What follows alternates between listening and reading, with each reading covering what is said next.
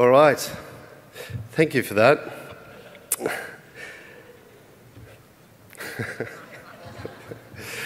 All right. We're very lucky in that we're able to bring out some extremely talented and experienced people to this festival every year. And this year, we have a very interesting person with a very interesting resume. John Cabrera, who's our jury president, I don't know how we managed to talk him into doing all these things. He's practically running the festival for us. He's a keynote speaker, he's the president of the jury, and he ran a workshop with us today. So he's got a very busy time while he's here in Melbourne, in between, bar hopping and late night ramen eating. But to say a little bit about John, he's worked for over a decade as a writer, producer and director and actor at studio level in Hollywood. And he's worked across a range of newly renovated and brand areas of the entertainment industry. He was a member of the supporting cast for one of my favorite comedy series, Studio 60 on the Sunset Strip. Yes, how good is it?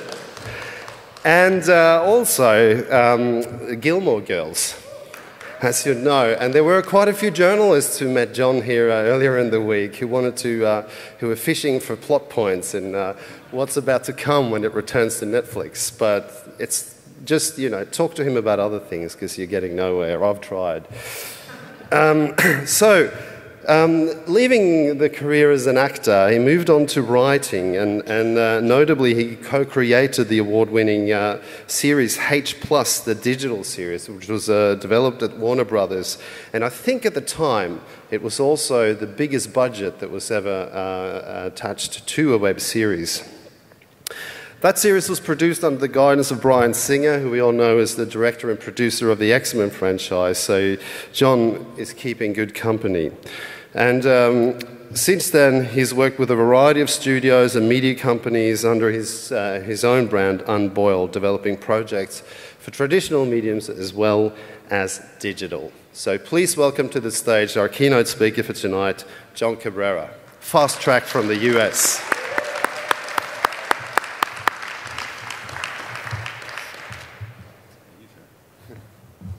I'm going to do this a little different. I'm going to stand out front here. You guys know everybody's reading these things, so you'll cut me some slack with this iPhone. Thank you, Steiner, for the wonderful introduction and for the late night ramen and all of the drinking. I'm hoping that there's going to be more of that. I didn't realize that I was going to be getting the introduction with all of the credits and whatnot. So I was going to tell you a little bit about myself to sort of start. I don't need to. He's given you all of that. So I'll just kind of dive in.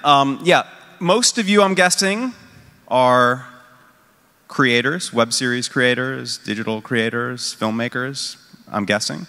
I'm going to ask a question.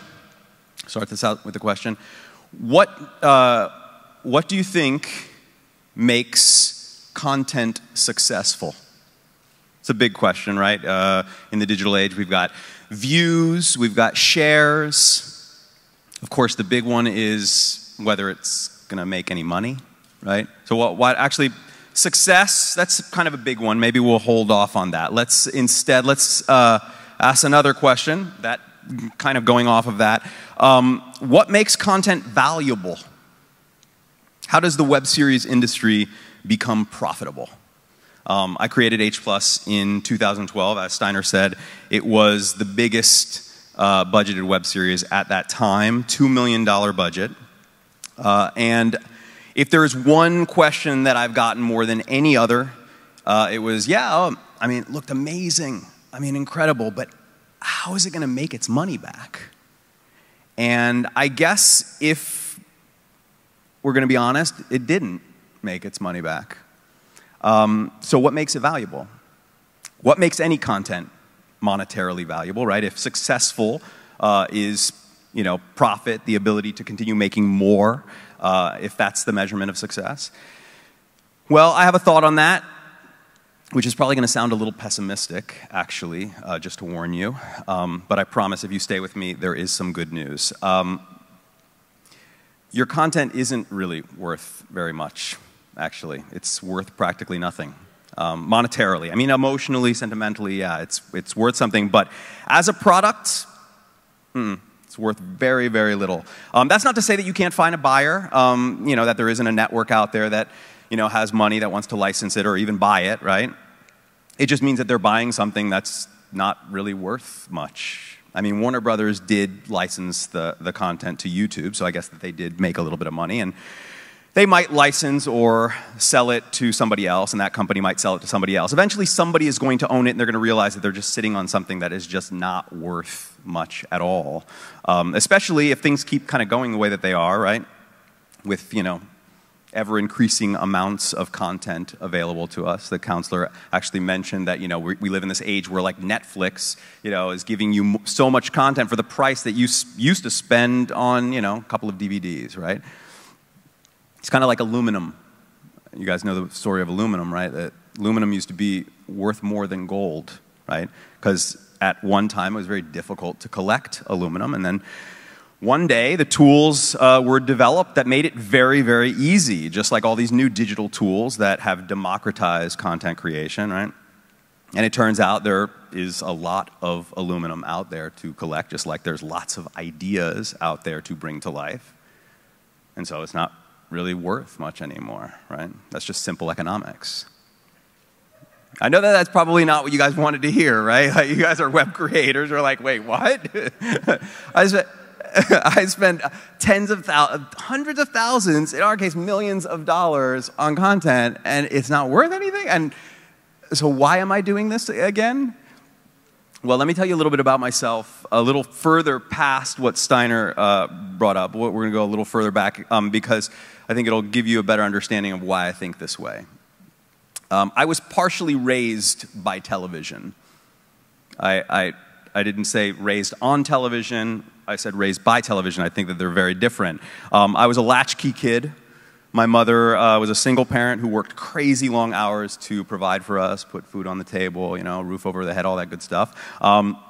When I was about 13 years old, my sister, my only sibling, she moved to a dance conservatory about 40 minutes away to pursue ballet, which meant that I came home every day to an empty house, a freezer, you know, just packed with frozen dinners, and TVs in every room of the house.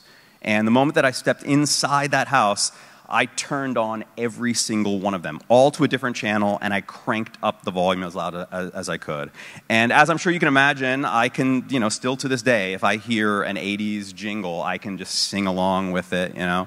I you know, could imitate every actor on TV. I performed my own scenes with myself in the mirror. My family dinners were with the cast of Cheers and Different Strokes. I did my homework to David Hasselhoff's Knight Rider looking over my shoulder. That entire house was a cacophony of sound from about 1 o'clock in the afternoon to about 11 o'clock at night. In fact, if you were placed in the middle of that house with your eyes closed, you would have no idea that there was just one kid in there. And that's because, in a sense, there wasn't. I turned on all those televisions for one reason only, so that I wouldn't feel so alone, right? Instinct. I know it might sound like a depressing image, but it really wasn't. I was part of something totally natural, totally human, that actually had very little to do with television. And the proof of that came when I got to high school, and I found that that weird imitation, all those skills that I had developed actually made me kind of perfect for the drama club. I don't know if I'd say it was overnight, but pretty soon I went from imitating TV shows in the mirror to doing plays at my high school and becoming addicted to the energy between me and my fellow cast and, of course, the audience, which actually felt quite similar to all of those years in that house with all those TVs turned on.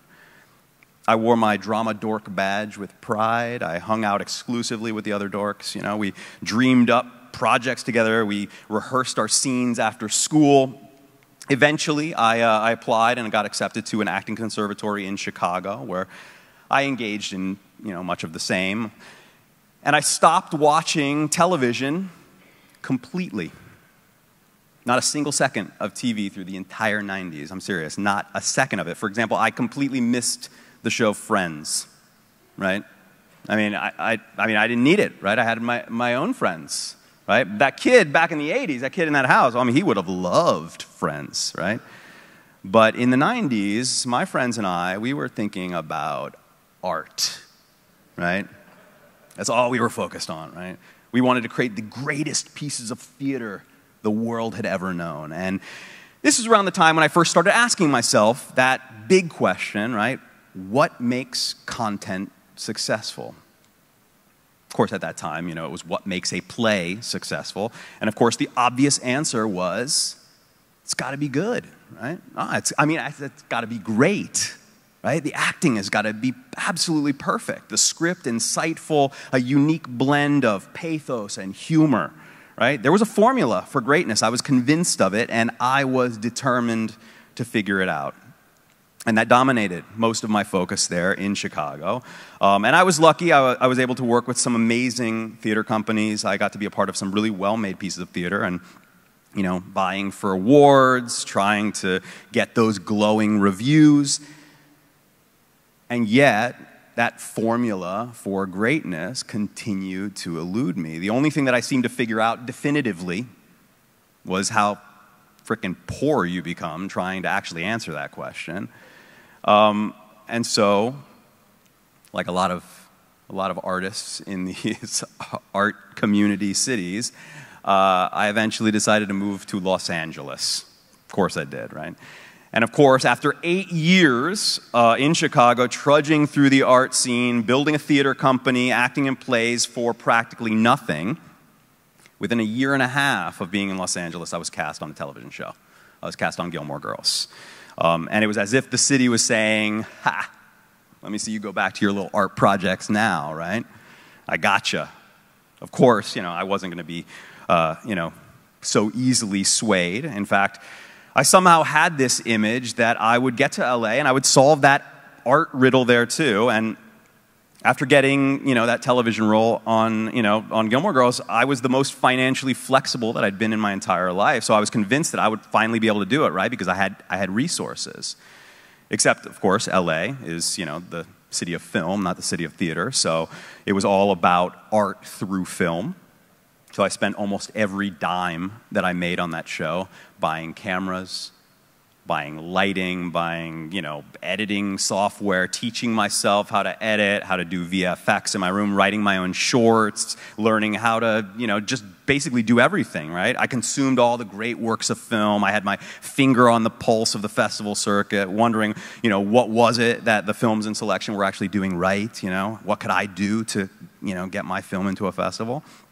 Putting myself in, my own little film school, trying to answer that question, trying to find that formula for greatness, since that's the measure of success, right? And I still wasn't watching television. I had no clue what was going on in TV. I mean, everybody back then knew, if you're looking for greatness in art, you certainly don't want to be looking at television, right? I have to be honest with you. I mean, this might hurt some of the Gilmore Girls fans out there, but I wasn't even really watching the show that I was on all that much, right? I mean, I didn't have any time. I was out there trying to create something, right? Something great. And then I guess it was around 2006, well over a decade after I'd begun this quest for great art, right? After 2 short films, an arty music video that I did for a singer-songwriter, that I just burned out, trying to solve that stupid puzzle. I mean, yeah, I got into some festivals, and I got rejected from some festivals, and some people liked some of the stuff that I was doing, and some people didn't like some of the stuff that I was doing. And I really just didn't know anymore why I should even be doing this. And I pretty much just stopped creating altogether. I didn't create for like almost 2 years. And I guess you could say I was kind of lost. Which makes it very serendipitous that it was around this time that the television show Lost came into my sphere of consciousness. It was about 2006. The show had been on the air for about 3 years. I remember hearing all the hype about it, and I wanted to see what everybody was talking about, so I turned on an episode, and I had no idea what was going on. There was a guy like getting chased by a boar, and I was just like, this is horrendous. Turned it off. I realized, like, okay, this is the reason why you haven't been watching television for the past decade. It's terrible. And I didn't think much more about it. And then one day, I went to a little gathering at a friend's place, which turned out to be a Lost viewing party. Again, just a random episode. I had no idea what was going on. I thought the script was pretty cheesy. The acting was pretty cheesy. But everybody was having such a good time, And so I thought, okay, well, you know what, maybe I got to give this show another chance. Maybe I got to start from, that's the idea. Maybe I got to start from the beginning and watch the pilot. Maybe there's something there. So I did. And I freaking loved it. I absolutely loved that show. I, was suddenly obsessed with, like, who's who, what's the landscape of the island. I started theorizing all kinds of stuff, started talking to my friends, like, what do you think's going on there, all this stuff, asking questions, I got so into that show, I kid you not, I started blogging about that show. Seriously, I had a blog. Every week I would just theorize, what I thought the episode was about, what was coming next, and the blog was kind of popular, got really popular because I had been on a television show myself, and there was a big fandom behind that show. Gilmore Girls had actually just gone off the air, and so the Gilmore Girls fans were, of course, coming to my blog to find out, like, oh, what's John Cabrera doing these days? And it turns out John Cabrera is, like, really, really, really, really into the television show Lost. Look, it wasn't because I thought that the show was great. Certainly not by the standards that I had, set for myself over that past decade, working in theater, trying to create great pieces of independent filmmaking. It was the community that had formed around that show that had me so utterly engaged, because it reminded me, I don't know if I realized it then, but I certainly do now, it reminded me so much of that feeling that I had as a kid in that house, bubbling with all that energy from those television sets. And crazy as it sounds, it was Lost. Cheesy, melodramatic nighttime soap that made me realize that the community was the art, right? And if I was looking for greatness in art, I was really looking for greatness in community. Now, I keep using this word art, right? Mostly that's because that was the word that I was using for a very, very long time. But really what we're talking about here, and certainly as it pertains to, I'm imagining, the work that you guys are doing, is story, right?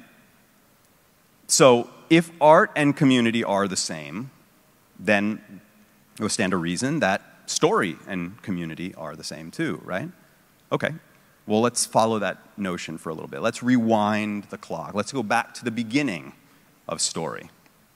Back to when there were no cities, when every human on Earth was just roaming around, spending all day long trying to survive, right? It's part of our DNA, survival.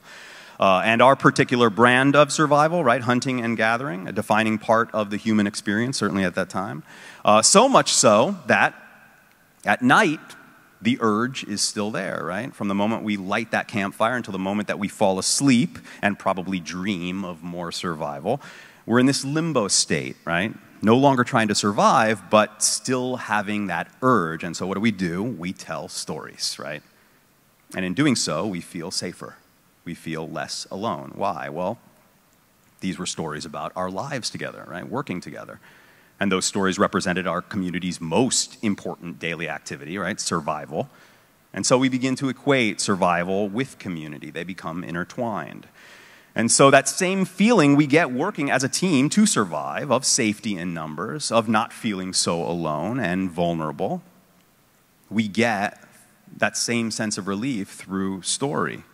Stories of survival, probably actual anecdotes of survival, like, hey man, remember that one time when the lion was chasing you and we all, like, kind of ran after it and got it away from you? Like, actual things that happened to them, right? In fact, those stories reflect the unique kind of active survival that we were engaged in, the kind of active survival that actually brought us to that campfire. I mean, we weren't cows, we weren't grazing on the grass, we weren't the lion sleeping all day and then, pouncing. We were searching, right? Is that plant edible, right? Is that moose over there, or do you think we can get it, Is this area here good enough to set up our camp? Are there predators around, right? We were explorers. Exploration is our greatest tool for survival, right? It's in our DNA to explore. And of course, we've always done it together. It's important that we do because we do it better together, right? And of course, those numbers make us feel safer, less alone. So stories and community, they seem to be bound together. They are, in a sense, the same thing, just as that day of survival from which stories are inspired is also bound to community. And of course, both bound through exploration. And that is the key, right? That's what I realized through my obsession with Lost. And that's what I realized about myself during those years working in theater and film, and even those days back in that house with all those TVs, right? That we have a deep need for community. And it can be fictional, it can be real, just so long as we can explore with it, right? Because in doing so, we feel safe. And that is valuable. So, how does a story provide the opportunity to explore, right? What makes it so similar to those early days of survival? Well, the most obvious is the landscape itself, right? The world of the story. I call it the story world. Some people call it the mythology. Some people call it the expanded universe. Now, mind you, I'm not talking about, the story itself, right? This is where the story is actually told. In fact, the richer and the more nuanced and realistic your story world is, the more stories can be told there, and the more opportunity and potential for your community to explore it. To see this in action, all we got to do is look at some of the biggest story worlds out there, right? Their communities are massive. The Star Wars universe, right? Harry Potter, Lord of the Rings. If you want to understand why video games have taken such a huge bite out of film and television viewership, all you got to do is look at the huge worlds that they're creating for people to actually explore, right? Their promise of hundreds and hundreds of hours of exploring, not just exploring, but exploring in these huge online communities. And yet, a show like Game of Thrones, you think that it loses much of its viewership to gaming? Of course not. Right? Because it's a huge world, dense, it lights the imagination, right? It provides a similar opportunity to explore so many corners of that world, right? I mean, there are communities out there on the internet where you can actually learn how to speak Dothraki. You can dive into the rich history of Westeros. I mean, these are powerful universes, right? Star Wars, Marvel. On TV, you have Lost, you have The Walking Dead. They're just so much more than an actual story. Now, maybe some of you guys are thinking, wait a second, that sounds like you're talking about science fiction, fantasy, right? And maybe that doesn't apply to you because maybe you don't create science fiction or even like science fiction. Well, if that's the case, consider a show like, Gilmore Girls, right? And the idyllic town of Stars Hollow with its rich traditions, its countless nooks and crannies, its local markets, its town halls, its candy stores, right? When the Gilmore Girls community talks about watching their favorite show, they don't just think of it as a show. It's about returning to Stars Hollow, exploring that very detailed landscape together, right?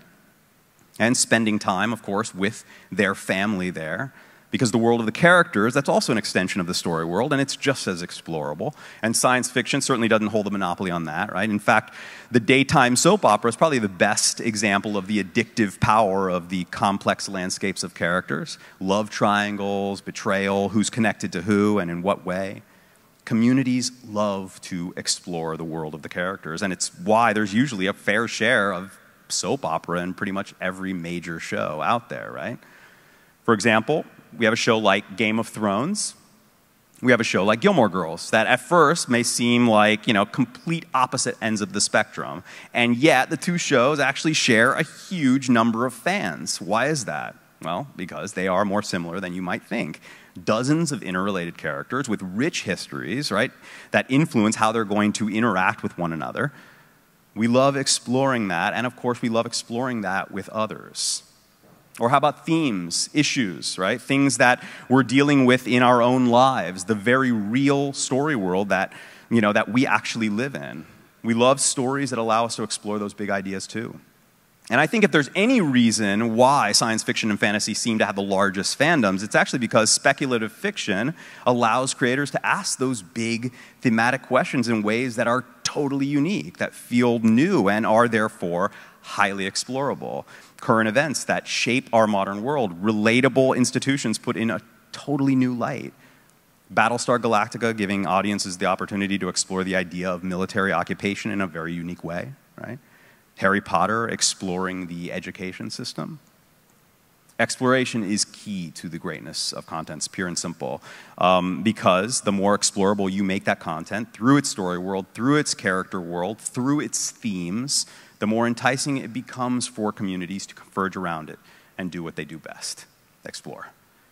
And so here is the good news. I said that there was some good news coming, right? Your content is not worth much. It just really isn't. But your community is. It's worth a lot. Your community will invest in your content as long as you give them avenues to explore.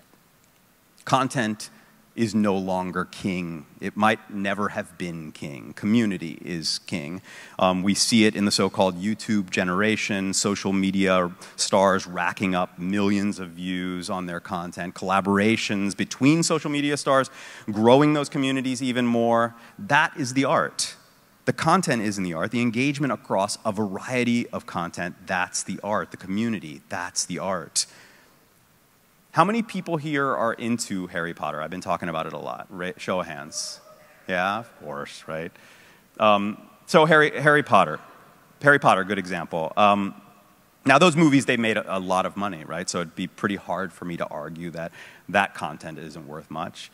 I mean, just as movies alone, they made billions of dollars. But every year that passes, those films are worth less and less. I mean, we can watch most of them for free right now. Even if you don't pirate your content, you probably know somebody that has the DVDs that'll let you watch them, right? But with every year that those films become less valuable, the community is becoming more valuable. Here's an example. I was just at the Harry Potter theme park in LA, and I watched hundreds of people filing into the wand store. So I don't know if you know about this, but the Harry Potter theme park is just like an exact spitting image, ultra realistic model of Hogsmeade. Exactly the same, like with the alleyways, the train coming out of the wall, all of the stores, everything. And it was a ride, I guess a kind of a ride. I mean, it had the line, the zigzag line, hundreds of people filing in to the store, ultra realistic, with all these wands up the wall that you could choose and put down $50 to get. But here's the interesting thing.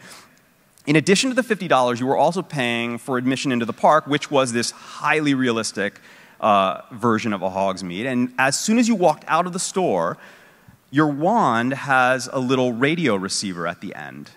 And you could walk through the different alleyways of Hogsmeade, and you could use your wand, use it at the store windows, and inside things would happen. Things would start floating around. You would find things in there. It was this entire interactive, immersive experience. Like the entire theme park was the ride. How many people here heard that story and are like, I want to go to that? Exactly, right? So, how do you capture that in your content? Well, first of all, you have to stop thinking of your content as content, and you've got to start thinking of it as a haven for community. In fact, think of it as an extension of community. Think of it as the community itself, with your lead characters, your Luke Skywalkers, your Jon Snows, your Lorelai Gilmores, as the leaders of your community. I'm sure many of you at some point have been asked this question. You certainly hear it all the time when you pitch. I'm sure you've asked it a few times. Who's your audience? And I think that the answer is actually pretty simple. If your characters are the stewards, are the leaders of your community, who do you imagine them leading the best? right? What age demographic? What are their interests? Are they bookworms like Rory on Gilmore or Sam on Game of Thrones? Are they hopeless romantics? Are they fighters? Are they cynics? Who do you imagine exploring that world? Who do you imagine searching for other people to explore it with them? And of course, that brings us to the question, what is your story world? Because again, a story is not a story world. In a strong story world, you can tell countless stories with a variety of characters in a variety of mediums. So the better you know the landscape of your story world, the better your stories are going to be and the more explorable they'll be. I always like to say that if there is one thing that all of my favorite stories, TV shows, films, books, if there's one thing they all have in common, is they all have the ability to be mapped, literally. Like I don't know about you, but I would love to buy a cartography book for Breaking Bad. Seriously, like give it a shot, right? Walt's house, the high school, the car wash, Los Pollos Hermanos, the meth lab in the middle of nowhere, the meth lab underneath the warehouse, the Mexican drug lord's estate, the motels, Jesse's house, the police station, Saul's office. I mean, that world feels so real. And that's because, in a sense, it is real. Which means the first step of developing a rich, explorable story world is accepting that your story world is real, right? Which means that it already exists, and it's your job to explore what little there is at the very beginning of your process and illuminate the other areas that are at first very hard to see. The characters, their histories, the events, which is exactly what your community is going to do as soon as they dig into your content as well. In fact, I don't even think that you should think of your work as creation. I know this is going to sound a little weird to some of you, but I actually believe that creation isn't the best way to develop a world. Creation to me is kind of like saying no to the exploration process. Creation is assuming that no, there isn't anything there. And if there is, I'm probably not going to find it. And if I do, it's probably not going to be very good, so I need to create something new that doesn't exist yet. Now, don't get me wrong, no can be very, very valuable at a certain point in the process. Eventually, you will need to create new avenues to address inherent problems in your work. But early in the process, exploration, illumination, right? This is the promise that you make to yourself and to your audience that, yeah, there is something there. And if I look hard enough, if I use the clues available to me, I am going to eventually see it. I'm sure some of you are thinking, okay, so content isn't valuable, communities are valuable. How do I find that community? If I build the story world, they will come? Well, maybe. Maybe not en masse, but even the smallest community, just like the smallest kernel of an idea, can be built into something huge over time, just like a piece of content, right? In fact, we now live in an age where you can bring the audience into your development process. You can actually begin building a community around the story world before it's even been fully illuminated. How many folks here have used Kickstarter? Yeah? Not many, but enough. You might assume that its greatest value is raising money for your project. But in fact, I think that should be the least of your concerns. You shouldn't even worry about whether your product's going to actually be funded. That's just icing on the cake. Create a Kickstarter just so you can start exploring the earliest bits of your story world with a community. You know, maybe it'll be a small community at first, but a community that's interested in knowing more, and eventually a community that will invest in the tools that you need to bring them more of that world for them to explore. But you also need to, nurture that community, keep them engaged, give them more to explore. I mean, that's how the Harry Potter community got as big as it is. And you need to reward them for exploring it. And what better way to reward engagement than giving away your content for free? Because after all, it's not really worth much anyway, right? I mean, I don't know how many of you have noticed, but there is a new trend happening on the internet in this new era of content. I call it the expiring internet, as opposed to the archived internet that we've grown so accustomed to.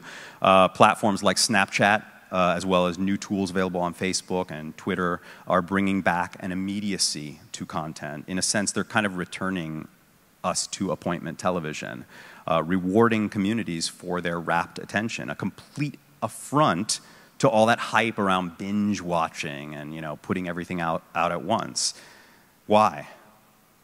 Well, communities certainly weren't talking about each and every twist of House of Cards the way that they were talking about the huge twists in Game of Thrones, right? The global community was like on fire with the Red Wedding. The expiring internet encourages community because if content is viewable for 24 hours and you miss it, then you're going to have to pay for it one way or another, either through money or through your time to try and find it on a torrent. But if you care the way that communities do, you will watch it one way or the other, and that's all that really matters because that's what makes your community valuable. And what about the Harry Potter theme park? You think that you can make something like that? You can make a promise to your community like that? Will you have to wait 20 years for your community to be big enough for something like that? Maybe not. I was working with a group of Polish filmmakers last summer. They were working on this gritty little crime noir story world. And the first part of that story world is a digital series, a web series that takes place in a reimagined version of Warsaw, Poland. And they actually shot it in Warsaw. So Warsaw is actually their story world. Technically, they actually have the architecture for a theme park for their story world. And here's the really interesting thing. The next part of their content strategy involves warehouse parties there in Warsaw that sort of incorporate the landscape of the world that they've depicted in the series. They're working with local musicians and artists to build an entire culture around music and fashion for this series. They're looking for ways to give their community, small as it might be there at the beginning, a variety of avenues for exploration. So what makes content successful? I don't know if we've answered that question, but as you start to think about how to build on these incredible stories that you guys have brought here to Melbourne, you know, started to sort of bring to life for the world, or the first bits of story world inspiration that you guys have for your next project, I want you to ask yourself this: how can I make my content even more of an opportunity for an audience to actively explore? How can I make it more of a haven for community? How can I inspire that bubbling chatter and engagement that makes us feel safe in numbers, that makes us feel less alone? Because I believe that that will be the truest measurement of success, and its ongoing and ever-increasing value. That is a profitable and meaningful entertainment industry. Thanks a lot.